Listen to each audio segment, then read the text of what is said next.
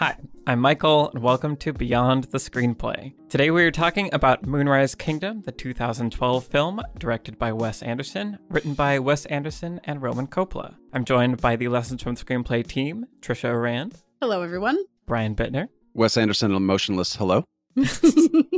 And Alex Calleros. Hi.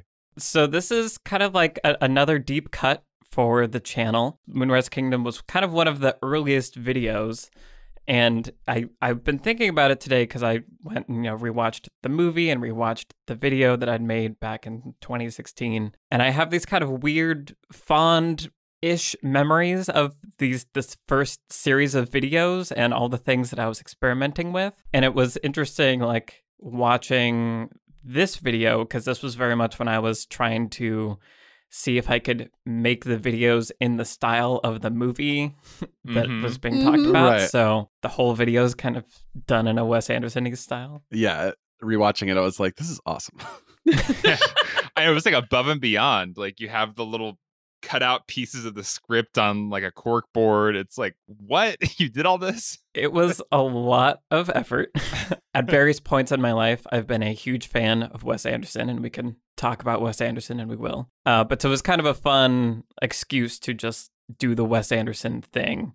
And yeah, I spent a lot of time in After Effects creating all those camera moves and how to add just a little bit of that wide angle distortion to make it feel like a really wide angle Wes Anderson look and stuff. So that was fun. And also just the other fun, like, happy memory I have is that I think this was the first video where someone left a comment saying that the video made them cry. And like that was an amazing feeling because this movie makes me cry, and I was kind of hoping to capture some of that emotion in the video. So anyway, that's my little trip down memory lane for the video. And listeners, if you haven't watched this video, like, it is one of my favorite ones on the channel. And it like, I was a friend of Michael's at the time, and I was like watching the channel, but like casually. And then I saw this one when you made it, and I was so impressed. It is really cool. You know, incorporates all the different like font things and framing things. It's a fun interpretation where, you know, we like to get clever with that stuff now, but it works really well in this particular case because the video is about the style of this movie and how the style like accentuates the theme and like comes together with the material really well. Yeah. Thank you. That's nice to hear. Yeah. Yeah, I mean, and because, it's Wes Anderson, so there is this huge, like, bag of style things you can draw from. And so, yeah, I feel like that's maybe an interesting starting point is to hear from you guys about going into this movie whenever you saw it, if it was in theaters or more recently. I'm curious to hear people's thoughts and, like, expectations, because I feel like your relationship to Wes Anderson affects your experience of every Wes Anderson movie. There's always that kind of meta layer thing happening.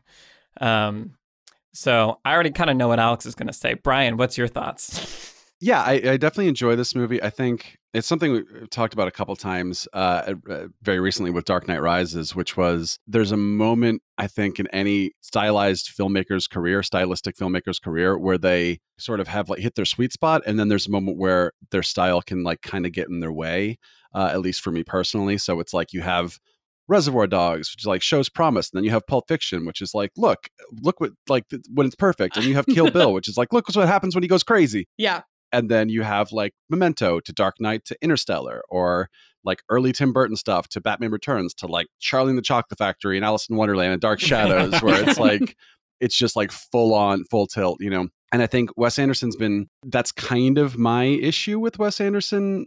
Sort of latter day Wes Anderson is like, I love early stuff like Bottle Rocket and Rushmore. And then you get like Royal Tenenbaums, which I think is one of his like sort of, this is like the style matches the substance and everything sort of seems to be like working perfectly. And then like I liked Life Aquatic, but it started to feel like, wait, this is just kind of like Tenenbaums at sea. It's like, look, we're doing more of this, but now it's bigger and there's like more cartooniness. And then you get to like Grand Budapest and the trailer for what's called The French Dispatch, which just looks like, it's like so aggressive. Yeah. It's like you're slapping me in the face with your style. Like, right.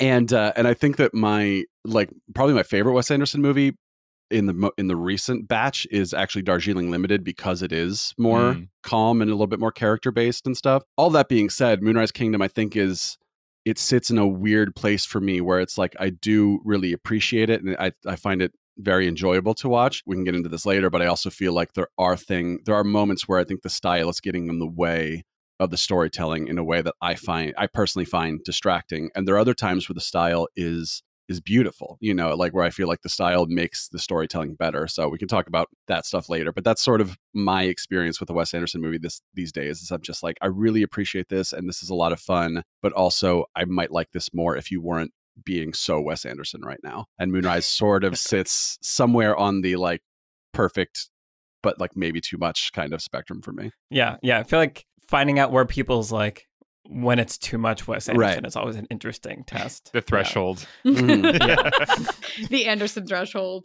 Yeah, I mean, I remember seeing this in theaters, and I would consider myself to be a Wes Anderson fan, just in the fact that like I really respect him as a filmmaker, and I also think he's like a cool writer who writes really interesting characters and things, and really knows how to put together a movie, if I can phrase it that way, right? Like these movies feel meticulously constructed. There isn't any sort of, and this is on purpose, any sort of like naturalistic flow to them at all. Like they don't feel organic. They don't feel like free or easy to watch or anything like that, but they are, immaculately put together. Just for me personally, often a distance that's created because the story usually isn't something that I like means a lot to me necessarily. But with Moonrise Kingdom, this actually like hits me in my heart in a way that I think a lot of his movies don't manage to, even if I'm not sure if it's like his best one, whatever that means. I think it might be my favorite one, just because I really have a passion for stories about young people in this way. And I do feel that it's exactly what you describe in the video about it, Michael, which is that it's all supporting the actual themes and content, and like the richness of the style is doing something very deliberate with the characters and interacting with all of the content. And it's just so beautiful and cool and just dreamlike. And I don't know, I really, really like this movie. I've seen it now like a number of times. And, I really love Grand Budapest Hotel. And we talked about it on our top 10 of the decade, and I disagree with you guys that it's too much. I think it's a really good amount. But I think Moonrise Kingdom is more personal for me. So I just really, really love it. Yeah. That's kind of the other interesting thing about the Anderson threshold is that like it feels like there's not really consensus either. Sure. Like you and I can be completely aligned on Moonrise Kingdom, and then like Grand Budapest is the most unbearable of his films to me. And so it's like it's a fascinating thing. Well, I think what happens is like, and yeah, we'll get to when you hear Alex, but when you do something that sets you apart, that thing that sets you apart is what gets you noticed, and it is what people tell you they love. Yeah. And then I think it's hard as a creator not to get this voice in your head that says, well, then that's what people want. We need to do that.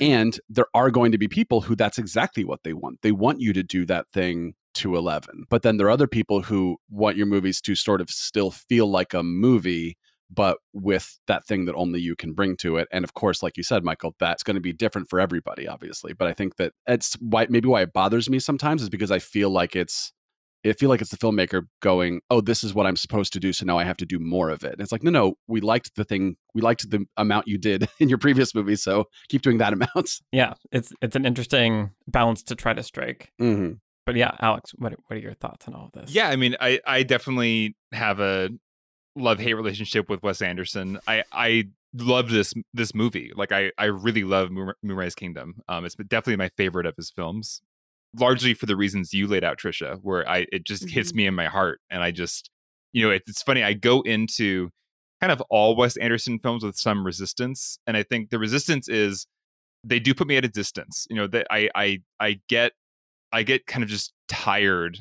by the like, we're coming out on this scene and somebody's basically posing, and the way they're eating this sandwich is kind of like cheating out to camera, like because they're like in a little like diorama right now, and it's like I don't know why, like that's charming for a minute, but like in every movie for all things, it's just getting kind of annoying to me. and not really doing anything for me except for telling me I am Wes Anderson, like hear me roar, like look at how everything's a goddamn dollhouse and whatever.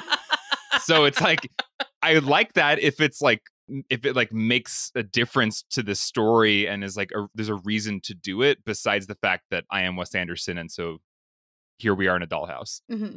I always begin this movie not liking it because the opening sequence, I do like the music. I like how they use that record of like the different parts of the orchestra, and it's kind of a way to introduce the family and the different nooks of this house. But it does just have that like aggressive, like the way Susie is reading her book is like she's not actually reading it. She's like holding it up in an exactly like 90-degree angle unnaturally to like show the cover to the camera, and everything is like posing for a camera and just kind of doing these like I don't know how you describe it, but just basically like incredibly self-aware. I'm not going to let you lose yourself in any of this because this is like a bunch of staged little set pieces, which I guess is intentional and is what people like about it. But I get very tired very quickly of that.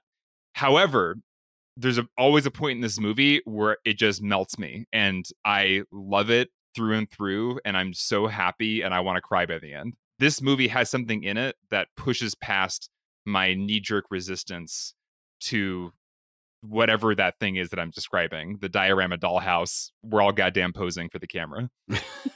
Wait, I just want to say one more thing about the Anderson threshold. Sure.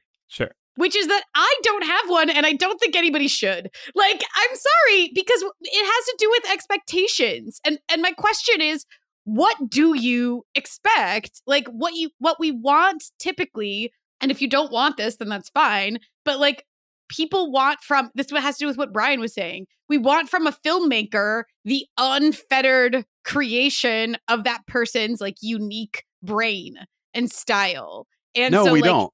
I think well, people who like a filmmaker, essentially that's what they're signing up for. This is just what I'm saying about expectations. What you're signing up for when you go to a Wes Anderson movie is unfettered Wes Anderson. And if you have a threshold about that, maybe you don't want to go to a Wes Anderson movie. I disagree. I think it's what we want.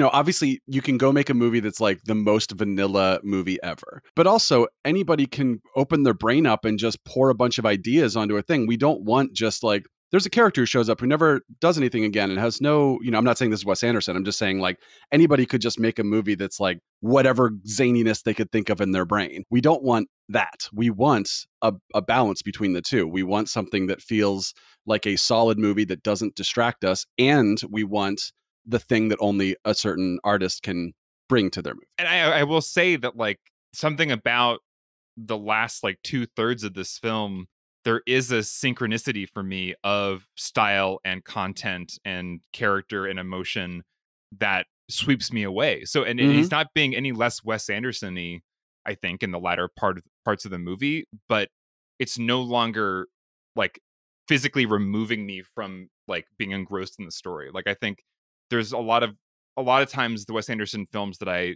never really get into, I feel like he's holding me at that arm's length for like the majority of the film. It hasn't gotten my heart. It hasn't like pulled me in a way beyond like looking at the window dressing. Mm-hmm. And so I think that's where Moonrise Kingdom works for me so well, is that it does grab my heart early on and doesn't let go of me.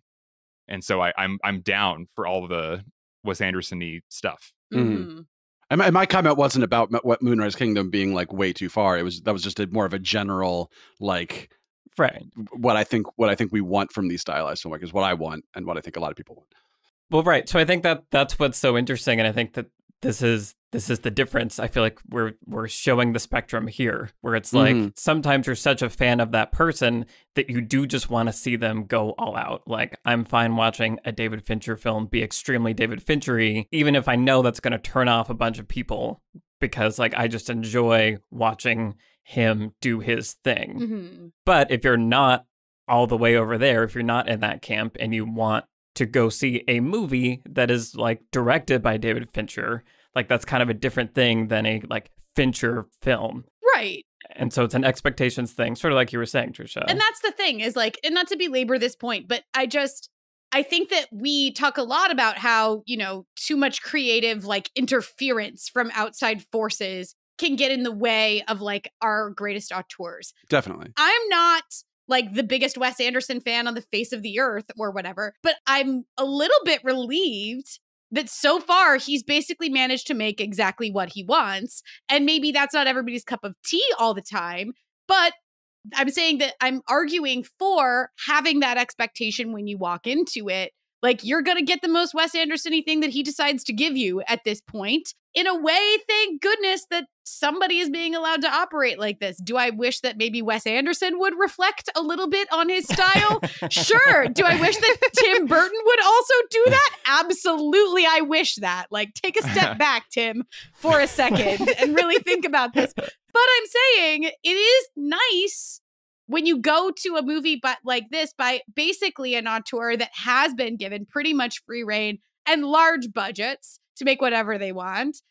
That should maybe just be your expectation of what you're going to get. And like, some of them are going to really capture you and charm you, and maybe some of them are not, and maybe some of them you're really going to hate because you're not a Wes Anderson fan. And that's also okay. I just think that like there is something to be celebrated here in somebody who essentially, gets to play as much as he wants to, and occasionally gives us Moonrise Kingdoms, which we all love. No, definitely. I think quick example is there's a new Charlie Kaufman movie, which I know, Trisha, you've seen. Yes. That is an example. Right. And I personally loved it, partially because there hasn't been a live action Charlie Kaufman movie in 12 years. So I was just like so happy to have a Charlie Kaufman thing happening in my brain again. And Netflix pretty much gave him free reign to make exactly the movie he wanted to make. And again, I loved it, and I'm so happy that it exists. That said, I definitely don't think it's the best version of that movie. I think the best version of that movie is something that maybe a Spike Jonze or, like comes in and says, okay, cool.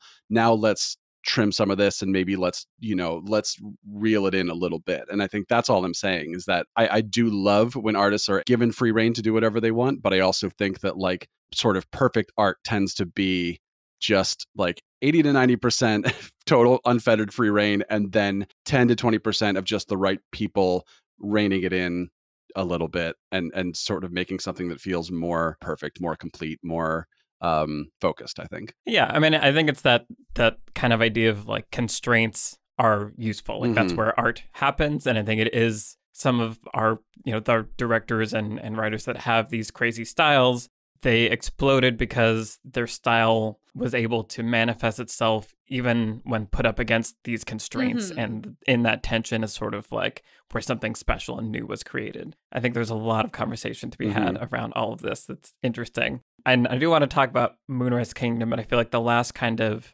required topic of Wes Anderson that I wanted to look into is the idea of film as a language. And I feel like Wes Anderson's style is messing with that. It's like he's invented his own language or its own dialect or whatever you want to call it, where, I was listening to you talk, Alex, and we've talked about Wes Anderson before, but sort of like, talking about how every shot is like staged and everyone's posing for a camera and like all these things.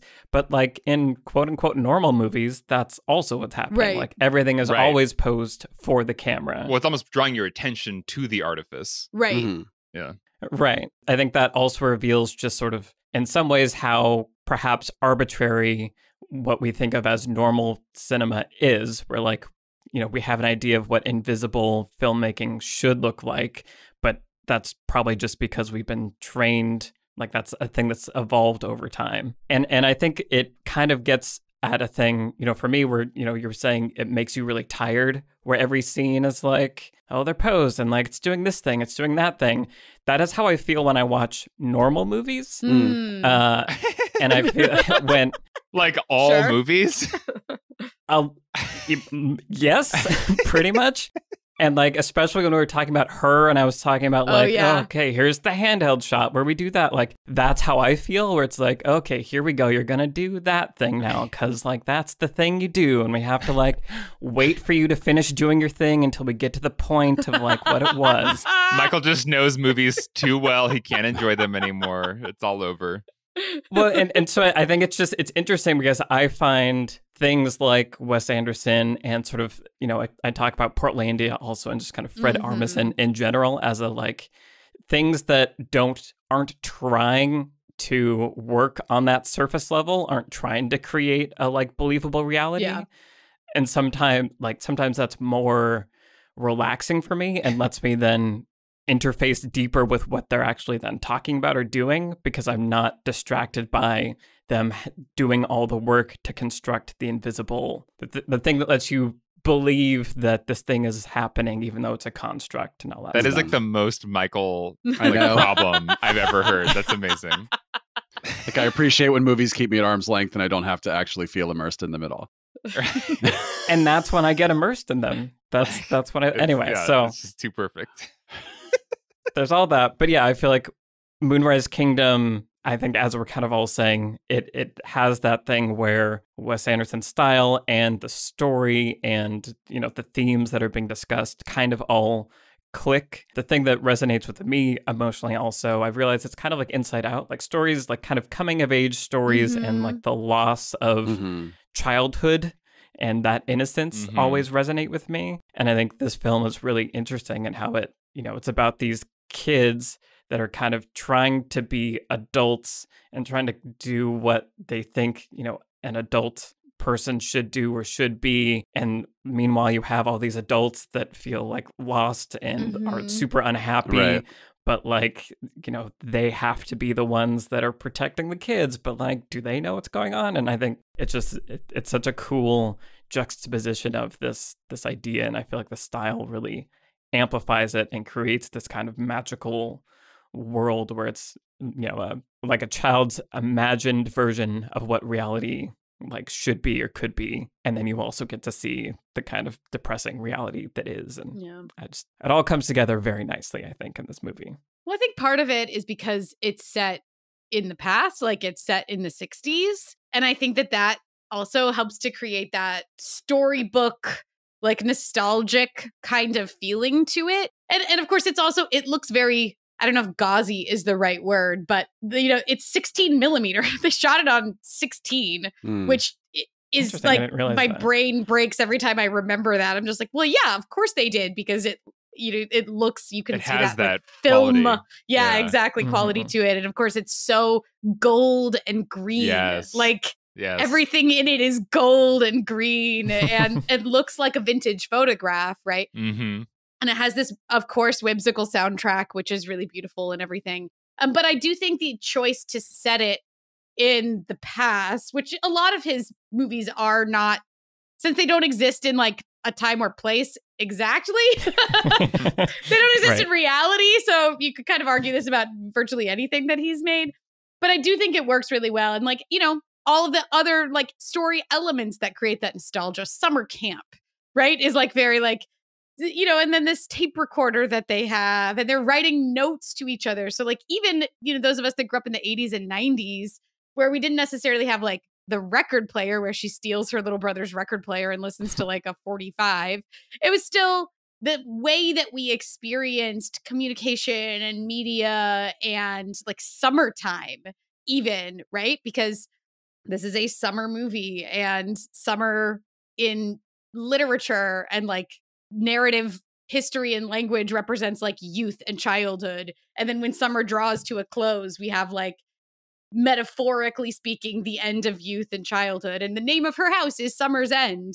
And like, it's all in the gold and green summer. Like, we get it, but it all does come together around the exact thing that you're talking about this like move toward maturity. I also think that the times when the movie looks the most like vintagey is when they are on the beach and they're like dancing and it's sort of doing, and it gives you this like Hal Ashby, Harold and Maude kind of feel to it, where it just sort of feels like, talking about someone like Tarantino, it's like, I want to make my movies look like the 70s. Like, why? I don't know. I just am. And it's like, okay, but I think with Moonrise Kingdom, it's like, even if you didn't grow up in that time, you do recognize that as an old thing. So it's like, if you've seen a movie from the 60s or 70s, especially those sort of like more like hippy dippy movies, not like a Hitchcock movie. And I think that's like, because you recognize that as an old thing, then you sort of feel nostalgia for these children. It's like you're remembering your own childhood, but you're also remembering a past time of, past era, basically. And I think that's one of those moments where I feel like the style and the substance work really well together. Word. I think another part of the nostalgia for me in the film is the kind of genuine sweetness at the core of so many of the characters, including the adults, like the Bruce Willis cop character. He's so adorable. Just like such like a dopey, sweet guy. The Edward Norton camp, what they called a khaki scout leader. There's something that's just very innocent about the people in this story. Even the characters that are kind of like villains for a minute, like ultimately are revealed to kind of they're generally a good person beneath their flaws. And I think there's something really lovely about that. Like, you don't see many modern films with an entire cast of characters that at their core are just like good people who are making mistakes and ultimately just kind of like want the best. Right. I really, that's part of what wins me over with this film is I'm just so charmed by a world in which people aren't super cynical. They're not in this like modern cynical mindset. There's just a genuineness to the people on this little island and their little community. And I just really, I love that in a Wes Anderson movie, because I think that's part of maybe other Wes Anderson films that have maybe put me more at arm's length, maybe don't have that warmth at the core of the characters. And this one absolutely does. Like, once again, even the characters that are cast as kind of villains, like the Tilda Swinton character, even by the end, social services. Social services. Like, she's kind of on board with the adoption by the end and is like kind of like, going through with it and cooperating. And it just seems like everybody's like trying to do the right thing by the end of the movie. Yeah, I just love that about it. And I think it contributes to the nostalgia feeling. Real quick, I just want to mention that I love that Tilda Swinton is here, because Wes Anderson is what Tilda Swinton would look like if she were male. Or like what Beck would look like if he were human. He's just sort of like there's always like the Wes Anderson like sort of carbon copy characters. It's usually like a Wilson brother or something in like corduroy pants. Right. One thing that really contributes to the feeling that you're describing there, Alex, is something Michael pointed out in the video, which is the lack of artifice, right? Characters aren't performing. They're not trying to look cool or like put up a facade, really. There's no deceit going on. Like, when the characters sneak away, they're not like lying to do so. They happen to like, escape. But there isn't that sense of people are trying to act tougher or cooler or whatever than they are. And everyone's emotions are just right there on the surface. So like the moment that I always think about with Edward Norton's character, Scoutmaster Ward, is like the very first scene where he's like, Jiminy Christmas, he flew the coop. And it's genuine, just complete surprise. Like in any other movie, that character would need to like downplay his surprise or be tough about that fact or something. And even when he's talking into his recorder by himself at night and he's like kind of praying, he's like, please let us find him. Let him not have fallen off a cliff or something. Like, but there's this sincerity to it, even though, the performances are stilted. The characters are written without artifice. Yes. And I think it creates that sweetness that you're talking about. And one of the moments that always gets me is the one where it's near the end. And I think it's maybe the one character that isn't really offered redemption by this movie. And it's the Lucas Hedges character. God bless him. After seeing him in so many like recent things, seeing him as a kid is so fun. Yeah. Redford is the name of the character. But that moment where Sam confronts him later at the other Boy Scout camp, and is like, why don't you like me? And just the bare like honesty of that moment, where have any of us ever thought about asking our bullies, why don't you like me? Right. What did I do? It's a really interesting moment where you have no idea what Redford is going to say. Like, what could Redford say in that moment? And of course, what he says is, why should I? Nobody else does, which is the most painful thing. Yeah. Awful. Right. But it is, it creates that sense of people could really say what they mean. And they do really say what they mean in this world. And that's beautiful and it doesn't happen in real life. And that's why I'm glad that this movie doesn't try to act like it's real life. Right. Yeah, that's why it really works for me in a way, because it's like I get to have this experience because it's not trying to be real life. And so much of what's charming about Sam and Susie's relationship is that just blunt honesty between the two of them, which is so sweet and so like unguarded and refreshing to watch a love story like that. Yeah. And I think what also works to make it, you know, not just, you know, it's not like this movie is just bubblegum and roses and everyone's just sweet and happy all the time. Yeah, like, it's not at all. They're honest and it hurts people's feelings. Like Susie and Sam like are kind of mean to each other on accident. Like they don't, like people are fumbling, like they're trying to do their best, but the things that they mess up do have these emotional consequences, or like, you know, the dog dies, which I point out in the video, which I still love. It's great. Like, I feel like this is my favorite example of like, kill the dog, which then lets the audience know that like people can die in this universe. Like, this is a universe where somehow there's a treehouse that's like 100 feet tall, but also where a dog can die. And I think that's an important spectrum to have in your head as you're experiencing a story like this. Definitely. I did actually feel differently because, first of all, the dog dies and it's dealt with in that arm's length Wes Anderson way, where it's like, oh, the dog died. Well, that's unfortunate. He shouldn't have. Let's go, you know? And then you have this treehouse where it's like, gravity doesn't matter. Like, they can just live up there. And then what's the end of the movie is them on a very tall structure. And like, there was no part of me that was like, these characters might die, like somebody might die. Like, I didn't really feel that. Or if they do, it'll be like somebody who you're not supposed to care about or whatever. Like, there was something about it that I just, because it was doing so much of the arm's length thing, I didn't have that emotional investment. I think it's also, again, it's the sort of the Wes Anderson thing where Moulin Rouge, all right, the end of Moulin Rouge, spoiler. What? All right. I know. Okay. Yeah. We're with you. Okay. Continue. Right. The most tragic moment in the movie, these characters we've fell in love with and watched fall in love for, you know, an hour and a half. She dies and it's awful and it's tragic. And then a gun flies out the window and boops the Eiffel Tower. Yeah. While like the moon is watching in the background or whatever. And it's just, to me, it's like, it just feels like the biggest emotional F That's you. not, wait, hold on. That's not after she dies. It's not after, it's before. Well, sure. But I'm saying like it's during the most like dramatic moment of the movie. That's what I'm saying. Is like, I feel like, well, now I'm like, that moment in the flow of that scene totally works for me. I agree. I just have to chime in and say, right, we're going to talk about Moulin Rouge. Right. I'm like less now emotionally affected by the ending of the movie because now I'm like, but this is a universe where like guns go boop on the Eiffel Tower. Meanwhile, Moonrise Kingdom, it's like, oh, this moment where they're on the edge of the thing and like da-da-da. And then what happens, like they lightning kiss and then they're hanging off the side on a rope, all holding hands. And again, it's like the Wes Anderson-iness works for me in other points of the movie, but when it is supposed to be like, here's the emotional climax to the movie, I'm like, but then why is it also like one of the silliest things you've done so far? And I think that like, that's where for like people who just want more of the Wes Anderson, as we were talking about, that's maybe like the perfect sequence for them.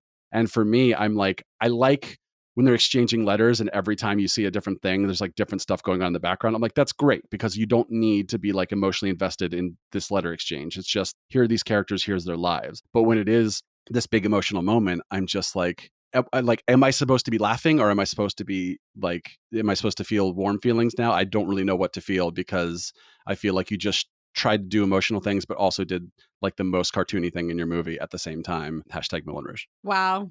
I think that is a completely valid way to feel. Yeah. You are allowed to feel your feelings. Thank you.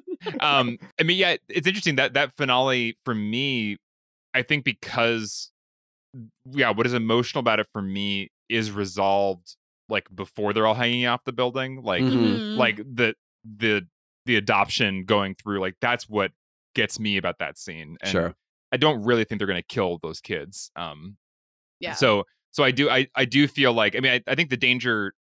I do think the danger is real in that scene. I didn't put it together that because the treehouse existed, this means they can't fall and hurt themselves. Well, and to be fair with the treehouse, he says that's a guaranteed death from that height. And then they continue to use it, and it's fine. No. Well, nobody fell. Nobody Well, fell. right. It's risky. Yeah. Right. Nobody fell. Right. They continued to be at this extreme height, and there was no Well, consequences. you can be in a tall thing and not fall, and then sometimes you fall. Like The door falls off the treehouse when the khaki scouts are in it, and there's like nobody a cares. 5 second. No, There's like a yeah. 5-second silence while they wait for it to hit the ground so we can sense how tall the treehouse is. And then they turn around and keep talking, and the guy doesn't move away from the door. He just keeps. No, Well, the kids kid are being has a stupid. face of Yeah. like, well, that was a close one. I think that's what. Basically, I know what you're saying, Brian, but yeah, the final sequence works for me because I don't think the main point of that scene is like the danger part. It's about the, convincing this kid that he's got a future to live for and, a parent finally. And so that's once that's resolved, I'm kind of okay with like whatever the goofy, the like miniatures of them hanging off of a church, whatever that is. And also, this to me reads as an elaborate parable, essentially, because which I think it's supposed to, given that it's juxtaposed against a classic Bible story, which is like a myth, Flood. right? A parable. Yes, exactly. Mhm. And so, and it's like referencing other, stories of like young love that we've seen before. It's very Romeo and Juliet in that way of like they're willing to give up everything to be together. And I think the willingness to die is like sort of where it gets dark and real, right? Where they're like, we might jump, we're going to try to swim for it, but the fall is going to kill us maybe. And we're willing to do that because we feel so ostracized and isolated from this community. Because that's the thing for me, I guess, when I watch this is that, yes, it's a beautiful coming of age story and it's a story about young love. But ultimately, to me, it's a story about lonely people who find a community. Definitely. Right? Like, it's all of these people who are spread out on this island who are isolated. There aren't roads that connect them. There are very few, like, phones that connect them. There's a community, but it's all of these isolated individuals. And as it turns out, the most isolated young man among all of them is the one that ultimately actually brings the community together and, like, helps everybody kind of find each other. He helps Susie kind of connect with her family. He helps the what is Bruce Willis's Captain Sharp? He helps Captain Sharp. Like, he's this lonely old bachelor. He helps Scoutmaster Randy Ward like find love, actually. And so for me, it is a story about Sam and Susie, but it really is about that sheltering idea of when they come together at the church, they're like coming together as a community and being drawing Sam back into that community is ultimately what saves all of them. And so I think that sense of Sam and Susie feel so alone that they're willing to die still is resonant because that feeling is real regardless of anything else. Yeah, and I think that's why I kind of compared to Inside Out in my head, where it's like this, it's a story of like finding a place where you belong, which is kind of cool, or creating a place where you belong, and like it's okay to be sad, it's okay to be you, is I think a really powerful message, and I think this film does capture that in a really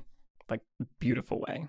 I mean, when it gets to the end of the movie and that musical cue with like the child choir, whatever that sound is. Yeah, when that's like playing and just those last images of Susie and Sam and he's getting into the cop car with his little cop outfit, like I definitely always cry. Like it's like guaranteed I'm going to be tearing up at that part of the movie. And I just, any movie that can like guaranteed do that to me, I'm very impressed by.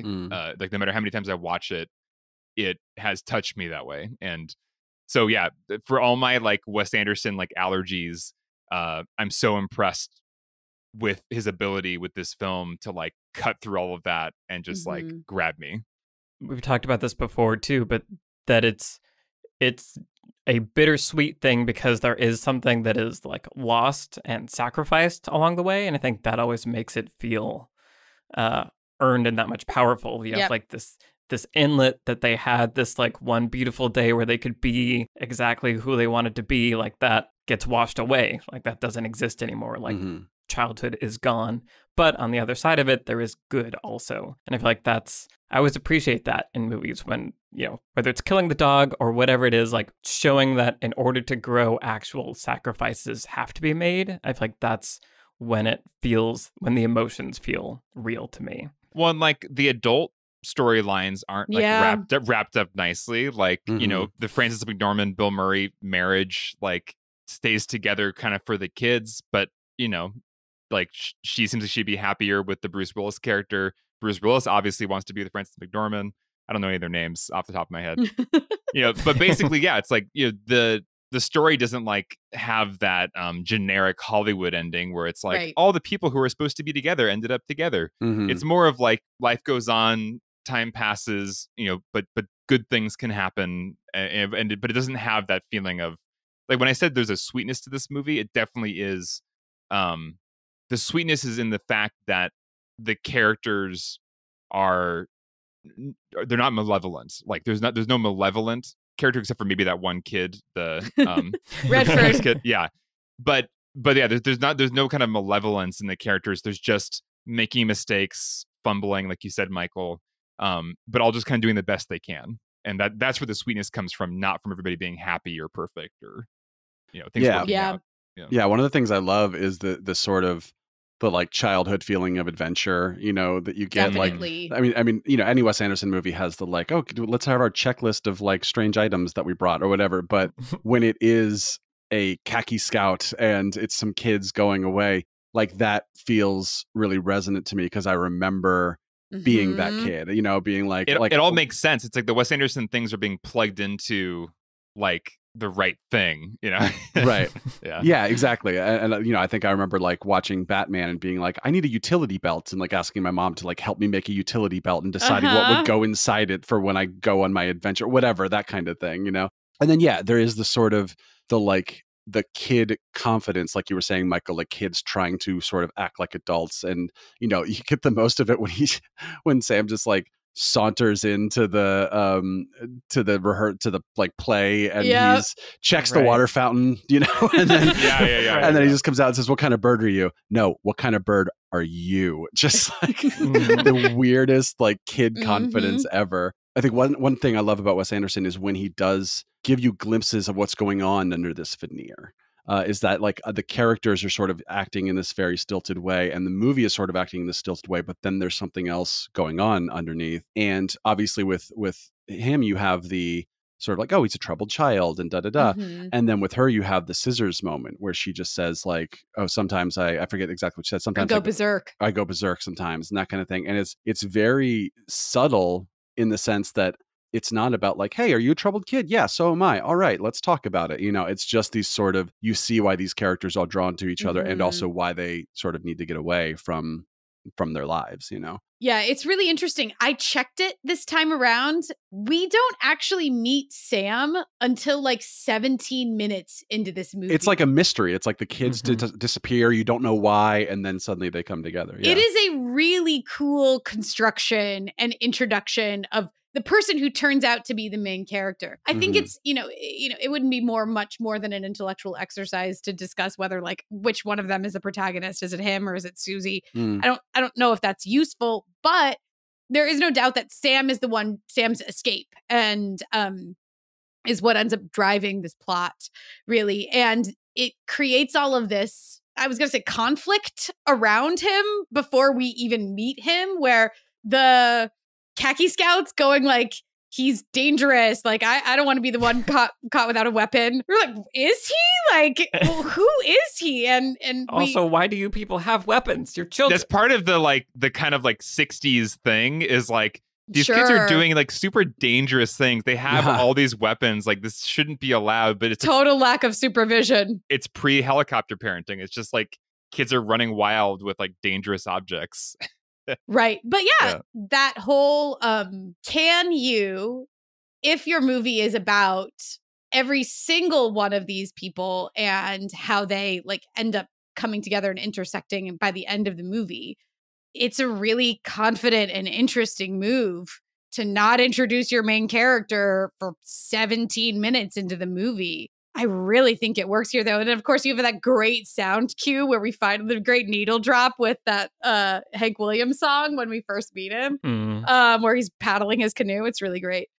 Wes Anderson has a lot of like effective flashbacks, and I feel like this film is kind of like filled with them. Maybe Definitely. not filled, but there is that, like, you know, the jump back you know, we see Sam and Susie finally meet in the field. We just see them looking at each other. And then it's like 1 year earlier and we get that sequence where they meet and we kind of like get it. And then later we get the flashback of them writing letters to each other. And I feel like it's one of the most effective sequences where they're writing letters and it keeps getting cut off. So you're having to kind of piece together the things that they didn't quite get to say, but you have the visuals of each place that they're in and what their lives are. And just in a very efficient little period, so much plot information and like emotional information is like downloaded into your head. I feel like that's the other thing about the Wes Anderson style and why I think studying this movie makes sense to me anyway, is that, you know, talking about film language again and how, you know, the performances are all like very stilted and like dry, but still somehow there's like deep emotion conveyed. Absolutely. And I think that's what's so interesting is that it's like, it's not relying on, you know, a handheld shaky cam and some actor's face bawling and like reaching for the Oscar to like convey the emotion. It's somehow creating that through all these other tools. And there is like great performances happening like within the, you know, the framework of a Wes Anderson film. I feel like you can get it and be on and or not. And I think there are really fun performances in here. But it is just interesting to kind of watch it and just see what are all the other filmmaking tools being used to convey that. And a tiny example of that maybe isn't the most effective, but when we're first meeting Edward Norton, you know, we have him going through the camp and he's talking to all the khaki scouts and stuff.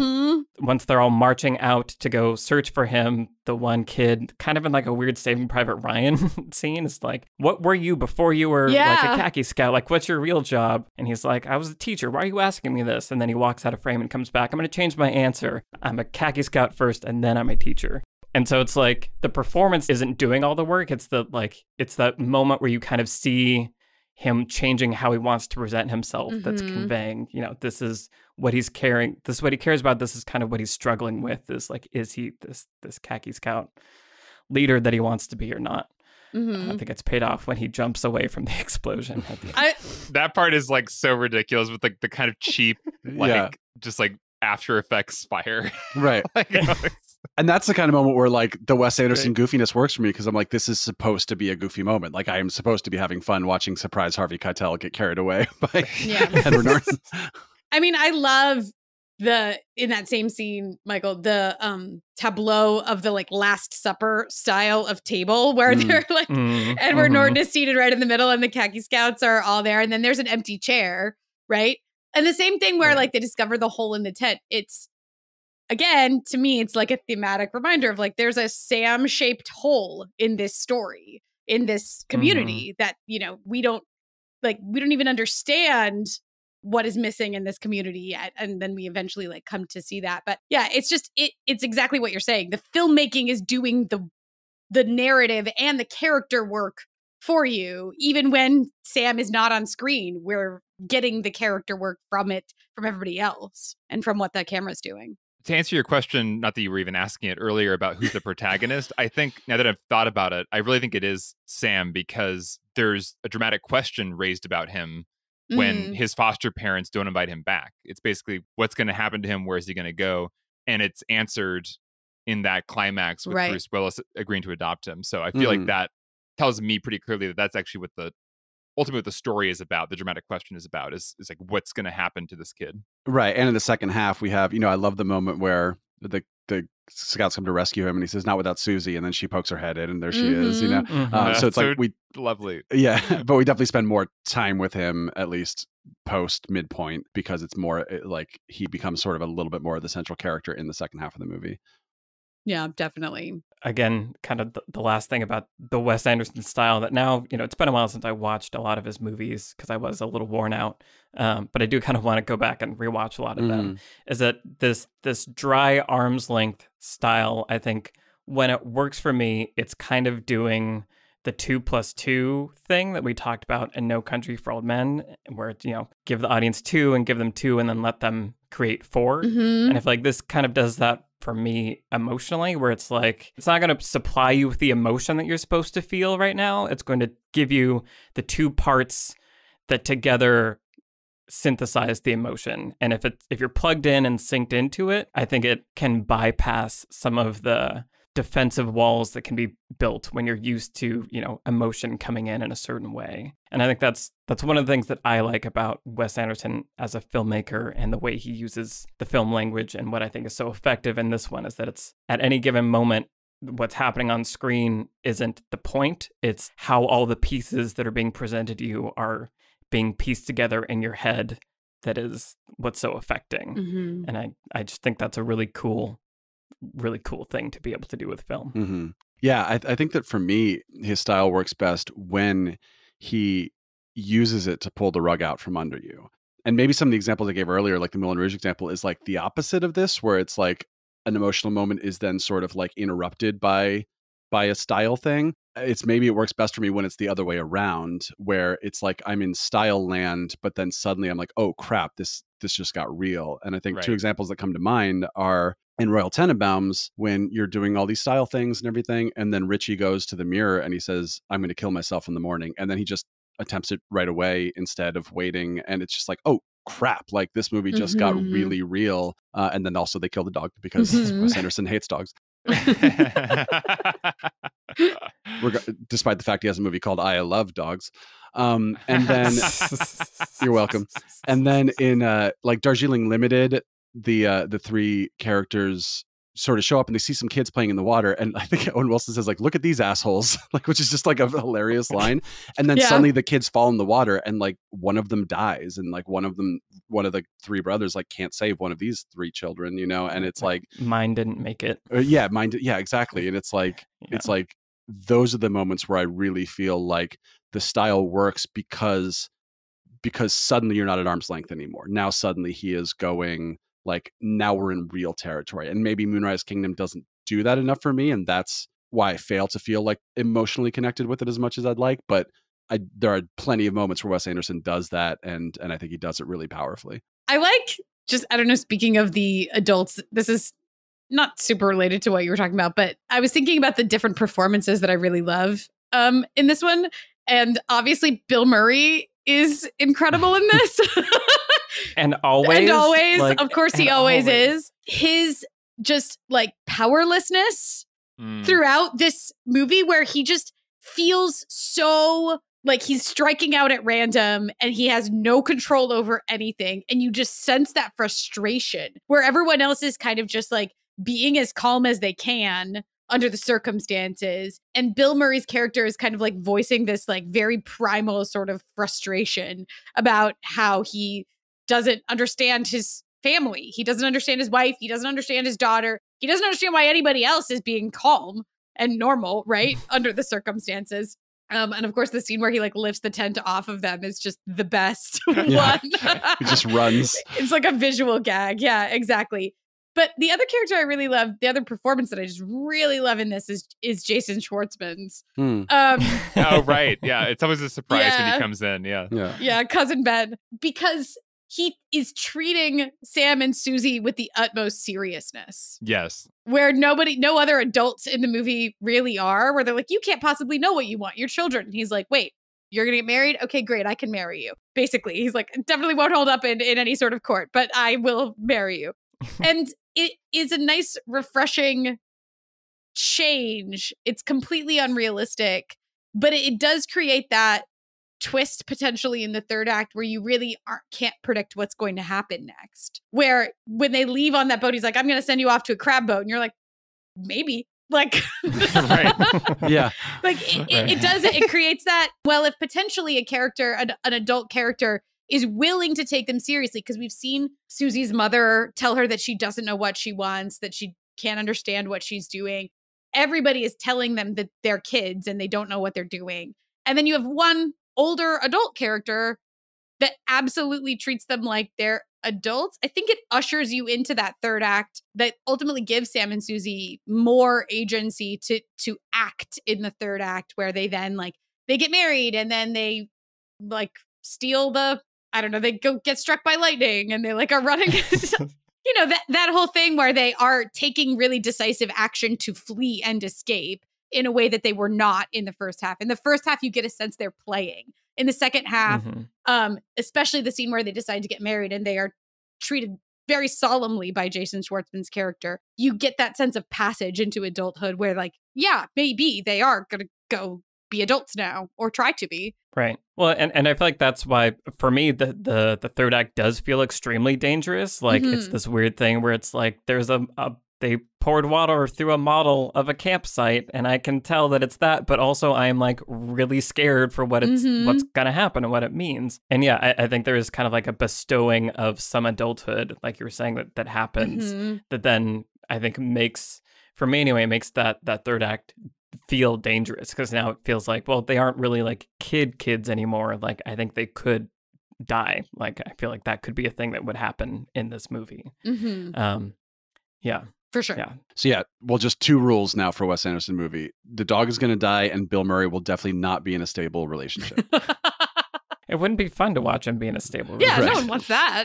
I also just feel like Bill Murray is like Wes Anderson films incarnate, Right. where like his performances are always like he knows he's doing a performance and he knows but he's still doing it and you're still like there's so many levels that happen as soon as like I see Bill Murray's face that I crack up immediately.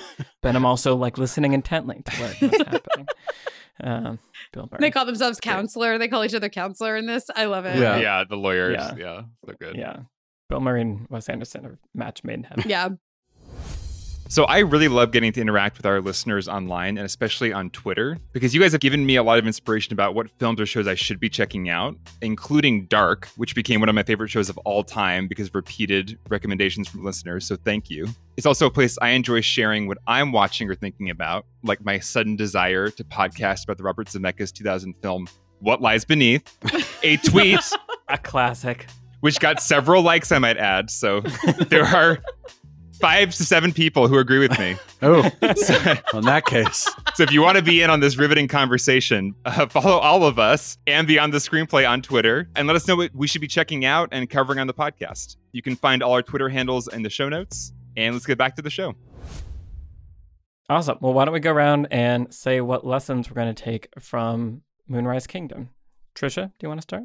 Sure. My lesson actually has to do with Bob Balaban. He's so little. Haven't gotten to talk about yet. Yes. As all lessons should.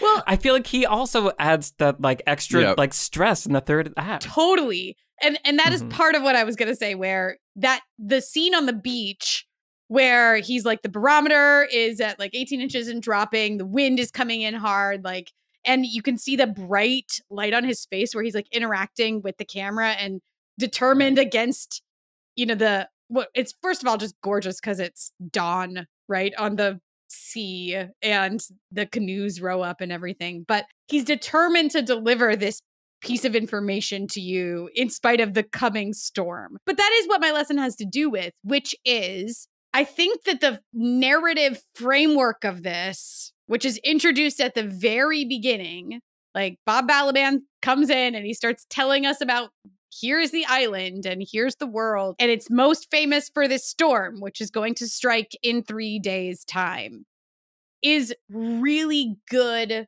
structural work that goes right at the beginning. If you didn't have that character, you would wonder where this is going. But when we know that the storm is coming in 3 days' time, which again, it's very parable-ish, like it's 3 days' time. We get it. It's like any classic or myth or story or whatever, but it creates this backbone of a ticking clock, a timeline. It's just really basic narrative device. Like, tell us that something extreme or bad or whatever is going to come to a head in the third act of this movie. Tell it to us outright. We don't know how it's going to interact with the characters because we haven't met any of them yet.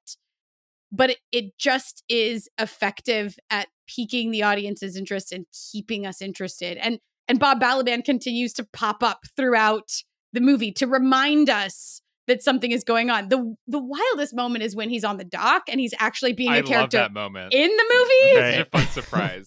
It is. You're like, oh, you're in the story as well. But yeah, I have no idea how I would possibly incorporate that into my own writing. Because the clunky version of it is like a weather report that says, they hear it on the radio and they say that's going to be the worst storm in a century.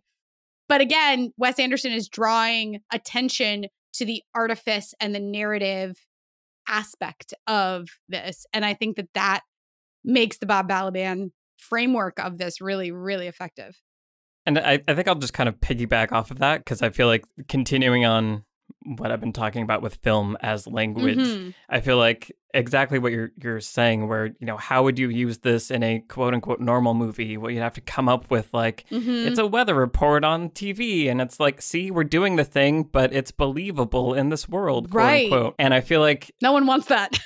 I'm just so exhausted by that. I don't know. Yeah, like I appreciate that language evolves over time and things become familiar, and then someone does something new, and then people experiment with that, and it changes.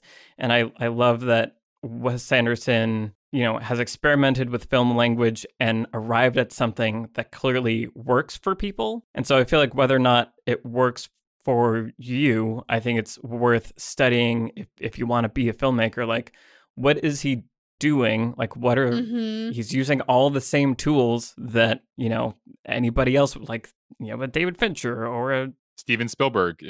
Yeah. Right. Like, it's all the same tools, but he's using them in a completely, not completely, but in a different way that can still tell a story and evoke emotion and do it in ways that are maybe more powerful in some ways. Like, maybe it's okay to just break the fourth wall at the beginning of your movie and say something bad's gonna happen soon. Like, when did that become not okay? And so I just appreciate things that mess with that language, because it leaves room for things to change and evolve, which is always exciting to me. And I feel like this is a great example of a film that has its own language and yet tells a really compelling emotional story as great as any other film. And Susie's storybooks also give us that, like, they lend to that attention on, this is a book, right? Like, we're hearing a story essentially being like read out loud or told out loud to us by somebody like Bob Balaban, or in this case, just by Wes Anderson. But again, it draws attention to the construction of, like, you're hearing a little fairy tale kind of, which I really love. Which also Red Tenenbaums does with Alec Baldwin. Like, you're literally seeing a book, a chapter, and then you read the first things that Alec Baldwin is saying. It's like very clearly trying to be like, we want you to feel like you're in storybook world. Yeah, but it is interesting, like, if that wasn't there, like, would this movie not be as good? Like, it's interesting that, like, we need that, like, well, there's a justification for it to be different, but if we didn't have that justification, would it still be impactful? Question marks, film language, things to think about. Yeah, I think I wouldn't feel terribly differently about the movie if it didn't have some of those things in it. I would just think, like as Trish was saying earlier, like, you have certain expectations when you watch a Wes Anderson movie, so I would just be consuming a Wes Anderson movie, whether there was a narrator, whether there was a sort of storybook like hint given to me and that kind of thing. There's still a lot of perfectly centered frames and needlepoint. So that's really all you need. Yeah. Right. But yeah, I guess those things do make it accessible to people that maybe aren't already plugged into the Wes Anderson thing, and why it can then be a thing that more people can study, therefore. Right. And in the way that, like, Oh Brother, Where Art Thou was a lot of people's favorite Coen Brothers movie, I do hear that this is, like, a lot of people's favorite Wes Anderson movie because it's a little bit more accessible. Like, it is holding your hand a little bit more, or it's such a world unto itself that you don't need to have seen a bunch of Wes Anderson movies to enjoy this. Right. So I recently showed it to a bunch of teenagers last year when we could still, like, gather in places, who had never seen it and hardly had seen any Wes Anderson movies, and they loved it. So hope for the future. Yeah. Awesome. Brian? There's kind of a Butch and Sundance thing going on in this movie. Like, you have these two characters on the run. There's a character named Redford. And then of course the big moment at the end, they say, like, well, should we swim for it? Well, the fall will probably kill us. Like, it's that exact kind of thing. And I think that what's interesting about these two characters is, like we were talking about earlier, the fact that they feel sort of like they're outcasts from their families and from society and all this kind of thing. So it gives the characters a reason to feel like they are the only solace for each other. It's not just like Romeo and Juliet, like, we are in love, but there are also these antagonistic forces. It's not that. It's like the antagonistic forces are why we are not necessarily, it doesn't have to be in love, but why we found each other, and why it's like Collateral is the opposite of this, where I talked about two characters being in a room who have very different very different outlooks, and what kind of challenges that can bring. This is a movie where these two characters have this thing in common where they feel like there's something off about them, and they keep being told that there's something off about them, and then they find each other, and they're able to find solace in each other. And then that the first half of the movie is them running from everyone, and then the second half of the movie is now they have allies who are like on their side and trying to support them, but also now the antagonistic forces are growing greater and greater, you know, and there's something beautiful about that. But yeah, it was just something that struck me this time was, even though it is like I said, subtle, it's kind of under the surface that these characters are sort of not thought of as good kids, or however you want to put it, like perfectly functioning kids, you know, like there is this issue to them, but the fact that they then find solace in each other because of that, I think is really cool. I love romances that feel like they're about something. Like there's a reason why these people fall in love, and we can see it very clearly. Yeah, that is a kind of a nice even juxtaposition with Romeo and Juliet, where it is just sort of like, we're young and so we're in love for reasons. Whereas like there's gravity to this. Yeah, awesome, Alex. We've already covered my lesson a lot, which is just what I've been talking about with just how sweet and kind of innocent the characters are, and how the thing that makes me cry in movies is almost always guaranteed to be the bittersweet feeling, whatever that thing is. So whenever a director can put together a concoction that like gives me the bittersweet feels, that's what I want, you know? And I think this movie, because it puts genuinely like kind of innocent, naive, like screwed up but good-hearted characters into truly like heartbreaking situations. You know, like it's heartbreaking that Sam has nobody who wants him. Like that's really intense, actually. He's an orphan who doesn't have anybody who wants to even like take him in. So really deeply heartbreaking situations placed into a really like beautiful, charming, nostalgic world. That combo just like does something. And so I think it's a good lesson of like, you can have characters and a world that is kind of sweet and light, but then give it power by not holding back with like how grave and sad and real the actual situation they're in can get, you know? So, and that's what we're talking about with, you know, with the dead dog or whatever. It's like, it's a world in which that can happen, and things can be very serious as well. And that combo is where the power really comes from.